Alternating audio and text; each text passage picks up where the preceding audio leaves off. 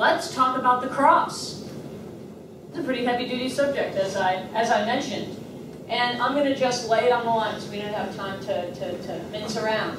Is that in the academy, where theologians talk about stuff, the number one issue that theologians are talking about is, what are we going to do about the cross?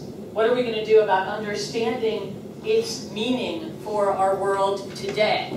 And so when you go to the academic meetings, that's like my other life, the Guild it's called, there are panel discussions and books, and I'm a person who thinks that the scholar shouldn't decide things about faith and then sort of bring it to the people. That would be you.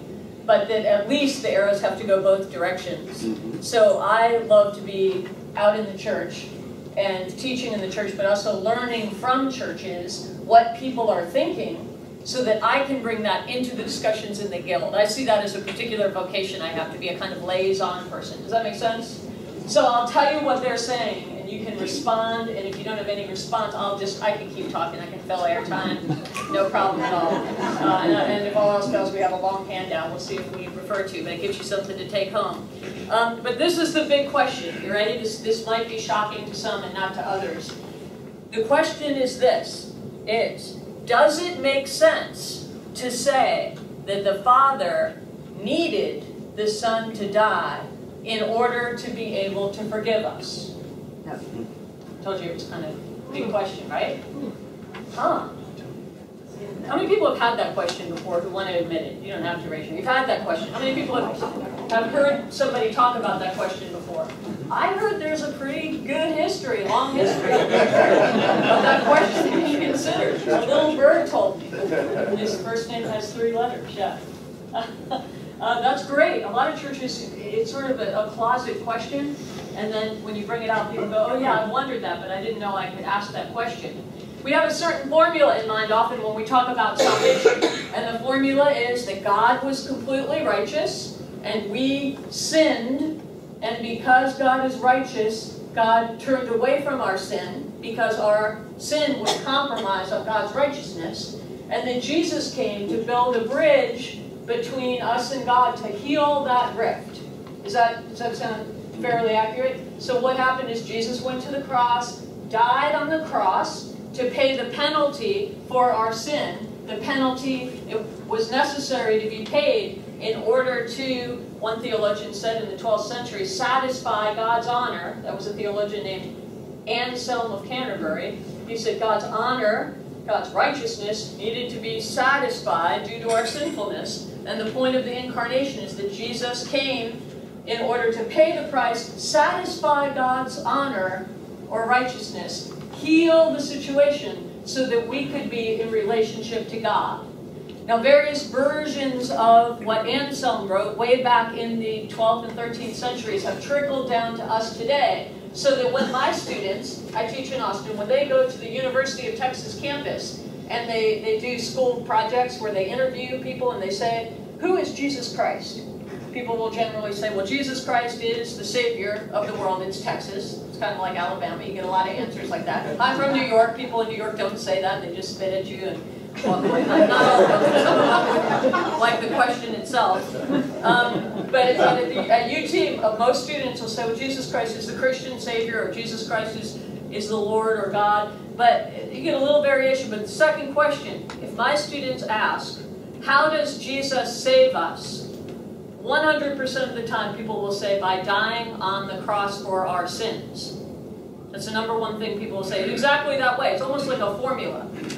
Not saying that there's not value to that formula. I think there is. But it's interesting that there's a formula. Because Jesus did a lot of things besides dying on the cross. That's central. We can't dispose of that.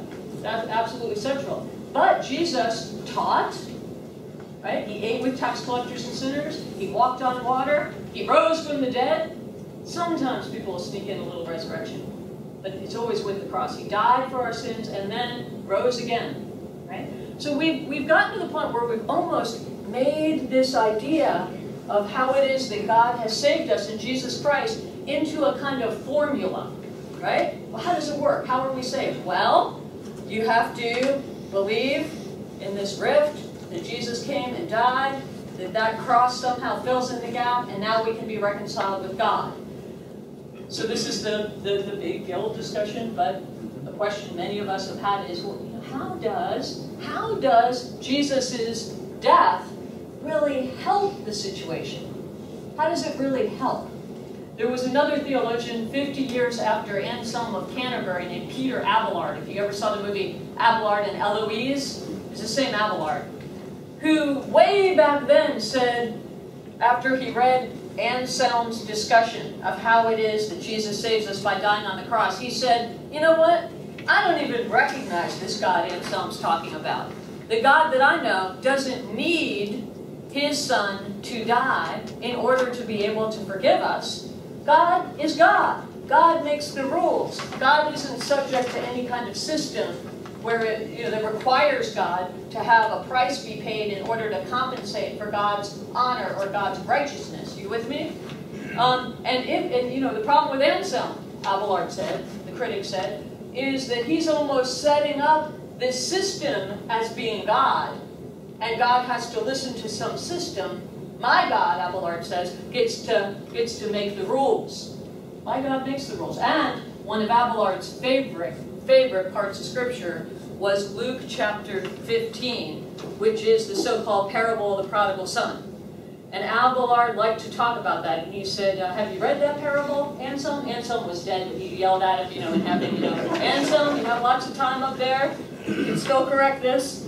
Have you read that parable? Well, look at that parable. Now this is Cindy, I'm adding some things to Abelard to make it even better. I think, maybe, I don't know. But anyway, here's the improvement, is you have this, we all know the story. You have the son, takes half the inheritance, goes out and squanders it, right? Winds up, there's a famine in the land, and he's eating the husks of corn that would otherwise be fed to the pigs. Meanwhile, the father son with the elder son, who's doing everything right, doing everything his father tells him, right? And the younger son, he comes to a sort of an awareness, the text says. He comes to himself. We're not sure quite what that means, but comes to himself and he says, you know what? The hired hands at home eat better than I'm eating. I know what I'll do. Eureka, I've got it. I'll go home and I'll say to my father, Father, I've sinned against heaven and earth and I'm no longer worthy of being called your son. Take me on as one of your hired hands. Okay, so we don't know whether he's truly repentant or he's just got a good strategy. we don't know. He's a pretty schemy guy. Could be just a strategy. But what we do know is this. Before he is 10 yards, 100 yards, 200 yards from that house, the father runs out to meet him. That father has been looking out the kitchen window. You ever do that for a kid or a person, metaphorically or literally? Waiting, waiting, waiting to see that beloved head come back, that beloved head on the horizon, the head that when you had that child in the baby Bjorn, you kissed, the head that you bless with your hand of blessing, that head of that beloved one coming back. The minute the father saw that son, he went running. I tell you what, that father has some real boundary issues. He needs to go to get there because those kids are walking all over him. Right? That's our God. Running out in love. Excessive, prodigal. That's what prodigal means. Turns out God's the prodigal. It means excessive. God's the prodigal. God runs out. The father runs out, calls for a party, gives him something to wear, puts a ring on his finger. Right? So, I'm talking about Abelard. Abelard says, look at that, where's the cross there? And so, where's the cross in that? Well, where's the cross in that story? Where is it? I don't know if it's anywhere. It could be in the fact of the father's excess. If we say that what the father did is he held nothing back. Nothing back. He didn't, you know what, that father, if he were being a better sort of father, he would have sat in the kitchen and covered up his love a little bit more, for the sake of a teaching moment with his son. And then, his son would have come to the door, knock, knock, knock, goes and opens the door. What do you have to say for yourself? And the father would have waited, if he had any sense, for a confession. Then we could say, there's the cross. It's in the repentance. It's in some kind of sacrifice. There's something in the story, right? There's something. And then the father might have let him talk for a while and said, well, sit down and I'll make you a peanut butter sandwich. And he would have been being pretty darn gracious given what his son did to him. This excess, this running over, that's the excess of the cross. That's the excess of God's love. Holds nothing back. God in Christ didn't just dip his big toe into creaturely existence, human existence, but entered all the way into the womb of a woman. Not a popular place for God to go, right? Women couldn't even go into the temple when they were menstruating. Where in the world did the people of God ever get this idea that God entered into that place? Talk about redemptive. God entered in there. Mary carried God, born of the Virgin Mary. Actually, it's not as much about whether Mary had sex or not. There's a bigger miracle here, that God, without whom nothing was made that was made, entered into a place that God was not supposed to be, not supposed to go, held nothing back in Bethlehem, held nothing back at Easter, all the way to that cross, into death. And just for good measure, we Presbyterians have in our creed descended into hell. Just to cover all the bases. Right? The same thing. Held nothing back. God goes even into where God is not. Do I understand that? No.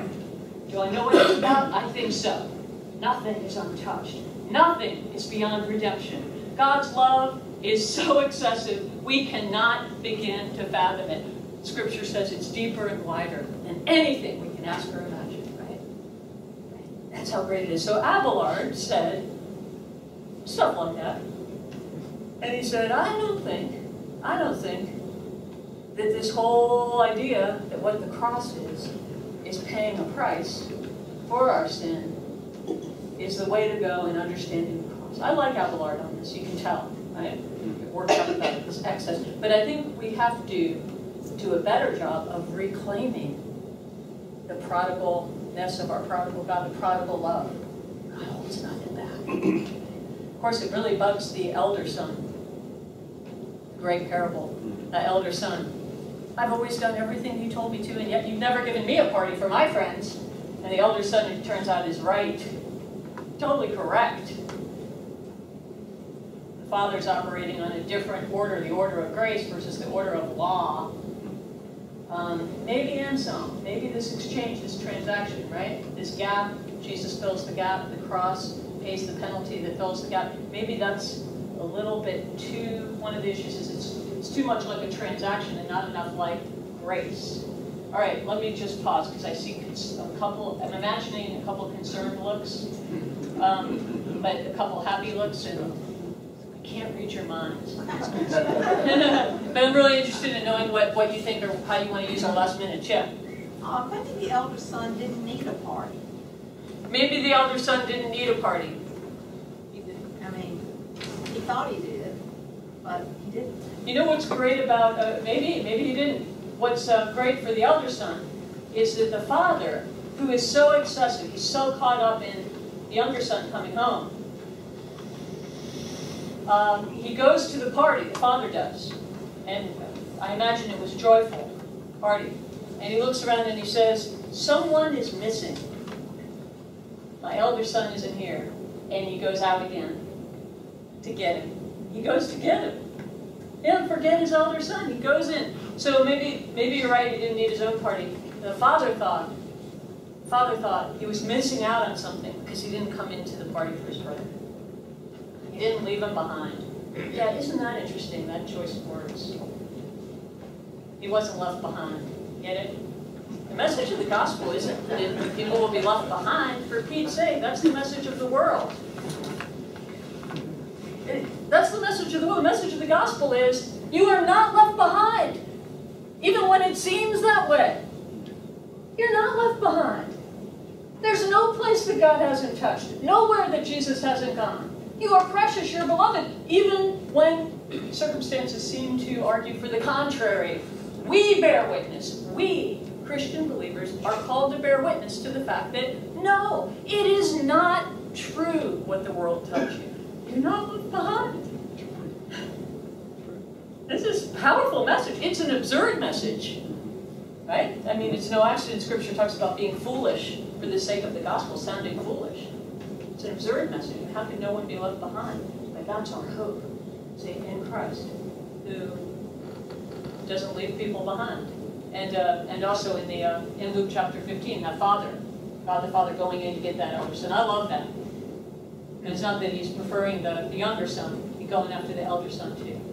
He doesn't run out of love. His father, he keeps, it keeps pouring out. Like I said, boundary issues is how we would label it. But any other points people want to make? I can keep going on some of this. I think the problem was the brothers having the party all the time and didn't recognize it. The older brother's probably having a party all the time. And he was in the party, he had everything he wanted to have. Yeah, that's what. Just in the Europe and came home and said, where to go next? You've seen that before, haven't you? Yeah, yeah. Well, that's exactly what the father says to the other son. He says, my son, I am always with you and you are always with me. Don't you realize that everything I have is yours? So come into the party. So that's one of my favorite lines in Scripture. I mean, so this is what it looks like to live into grace. And that excess is what if we, here's the rhetorical question now, what if we were able to walk around in the world knowing that everything God has is ours? Yeah, I think I've glimpsed it in moments, but all right, so note the reversal now here of grace and a kind of transactionalism.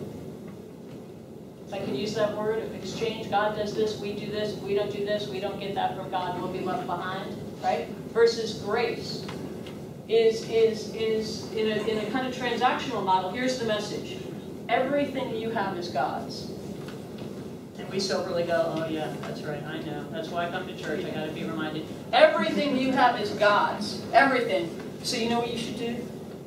Kick up your stewardship a little. Kick it up. Sorry, I won't look at anyone in that.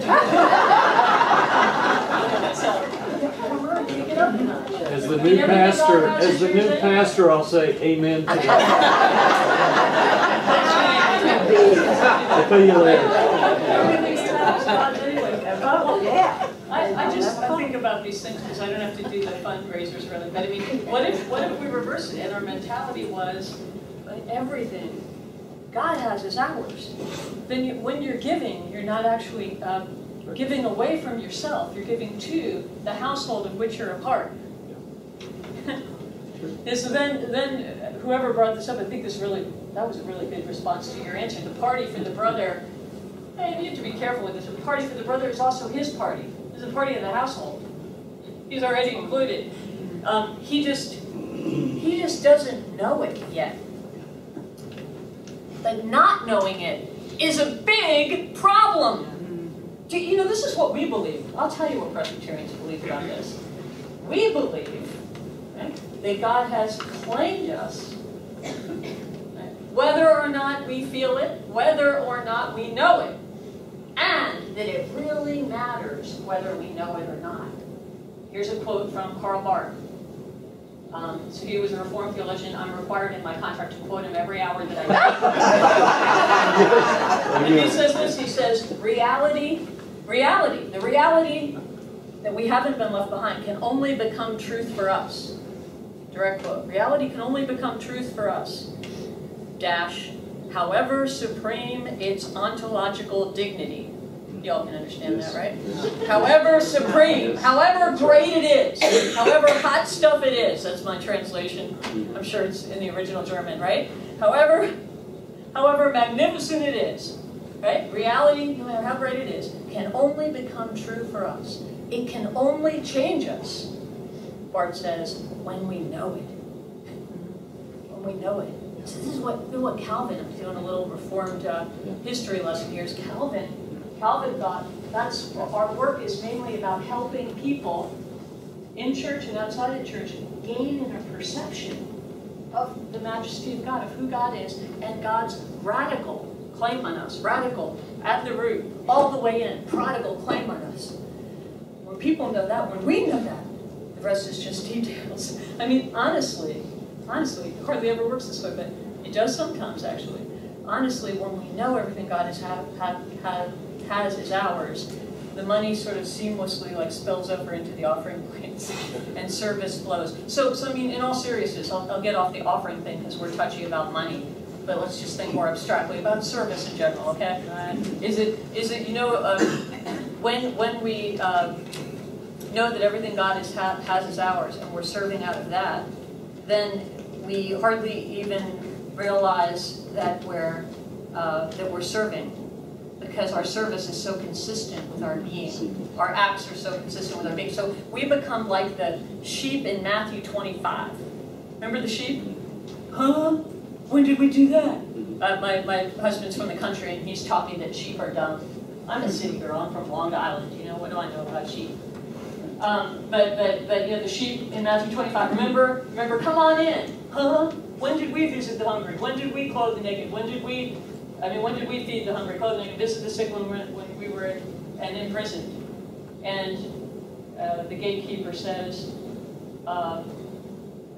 you did it when you did it to the least of my brethren. And the sheep go, but we don't even remember doing it. They've done it so seamlessly in love. So now that's interesting when it comes to cross. That starts to look like a model of faith, a model of salvation even a model for understanding Jesus. See, what if we understood Jesus less as, I probably did this last time I was here, but you don't remember from 10 years ago, some kind of old shtick. But less as the Father saying, son, get down there and rescue those people, right? Okay, Dad, let me just put on my baby costume, I'll head right in, right? Jesus lives the 33 years, dies on the cross, whooshes back up to the Father and says, all right, got that done, what's next, right? It's less Jesus sort of, check, got that done, and more Jesus loving us so much that this is what it took to be with us. I mean, you see Jesus going, huh? I have to die on the cross now? As soon as he realizes, yep, I got to do that to be with these people. I can almost hear, just to be on the edge of maybe what's appropriate, okay, if you allow that. I can almost imagine Jesus saying, all right, look, I'm going to go the whole way in. Just kill me. If you need to kill me, and I'll show you. I'll love you anyway, right? You gave it your best shot. You crucified me on the cross, and here I am. I'm back, and I'm not going anywhere. Right? I still love you. There he is on the cross. Father, forgive them. They know not what they do. He returns back to Peter and says to Peter, this takes me out. I think this is grace and judgment come together perfectly. When Jesus looks at Peter and says, do you love me? Do you love me? Jesus holds nothing back. He just keeps coming after us. So that we'll know. So that we'll know. So that what the cross is about, again, then is not Jesus fixing something. It's about Jesus holding them. But that's the way I think we should go in thinking about the cross. But we've got to work on it. But this idea of the formula, right? Sin separated from God, Jesus is a bridge. I don't think it's, I'm just going to say it. I don't think it's working that well. Even for us, never mind in the kind of marketing to the world. Now, we've got there's a ton of stuff if y'all want me to send some more resources on this subject. You've got a lot in your heritage here. We've got a lot in our Reformed tradition. I mentioned Calvin and Bart. They'll let me keep my job. I'm just joking about the contract. I just tend to quote them a lot. But Calvin, back in the 16th century, he was very careful to say that Jesus saves us in a lot of different ways. It's not only by dying on the cross to pay a price, it's also by way of his teaching. Because by way of his teaching, he shows us that the Father God is not at a distance from us. I mean, as soon as you say Father, for all the other political debates around using that term, should we, you know what I mean, should we call God Mother? Should we use other terminology? We shouldn't forget that Father is already, again, a radical idea. Call God Father. Father, you fathers are actually, contrary to the stereotype, near to your children. You love your children. You nurture your children. To say Father actually might be the best argument for saying Mother, not an argument against it. It's only an argument against it if you think of fathers and mothers as opposites. So I just stepped on a little soapbox there. But you see, it buys into a kind of like oppositional model between mothers and fathers that I don't think is accurate biblically. I make a biblical case. I'll tell you where I make it. Adam and Eve. When God finally gets it right after all the animals parade in and brings Eve to Adam, made out of his side. Adam looks at Eve and he doesn't say, you know, I'm from Mars, you're from Venus, we need some Deborah Tannen books in order to understand each other. He looks at her and he says, you are bone of my bone and flesh of my flesh. You are you as different as you are from me, are nearer to me than any other one. See, that's God's creative intention and redemptive intention. No male nor female, Jew nor Greek, slave nor free. Remember that in Paul? Yeah, I mean, you can build from there to saying, wow, mothers and fathers, they're not opposite. So the fact that, well, Jesus called God Father 987 times. I don't know how many. That's an argument against mother. Why is it an argument against mother? Okay, I'm off that. But I saw the curious looks go across your face when I tried to pass that one by without saying anything. I think I'm getting to know you better after playing. But the father language, Jesus saves us. Saves us. If we think of salvation as more than fire insurance, that was our topic 10 years ago. More than fire insurance. I think I started at Bill Carl's church. Salvation includes also Jesus' teachings, and it includes something that Lutherans are better at than Presbyterians, and less privileged people are better at than more privileged people, who are often Presbyterians, and that is what we call in atonement theory, Christus victory, the idea that Christ is victorious over the principalities and powers. That's another model for thinking about how it is that Jesus saves us. It's in A Mighty Fortress is Our God, which even Presbyterians sang the Sunday after 9/11. In a lot of Presbyterian churches. I remember I was at Flower Mound Presbyterian Church outside of Dallas preaching. And I looked out, it's a sea of red, white, and blue, the Sunday after 9/11. And we sang, A Mighty Fortress is Our God. And all the Presbyterians said, although this world with devils filled should threaten to undo us, we will not fear, for God has willed God's truth to triumph through us. Oh, ask who that might be, Christ Jesus, it is He, Lord Sabaoth, His name, from age to age the same, and He will win the battle. So Calvin works with that model. He says Christ saves us by defeating these principalities and powers that would bog us down. I don't know. Reading the paper, what's going on in Syria, I've mentioned this too many times today already, but it's evil. I mean, this thing is evil. There might be a place for even we Presbyterians to really reclaim Christ's power over principalities and powers. Now we need another 2 hours to tell what would we mean by that. But I mean, that's the way Christ saves us, by teaching us and by not holding anything back. Yes, by dying on that cross, by dying. How's our time? No, you don't have much. We barely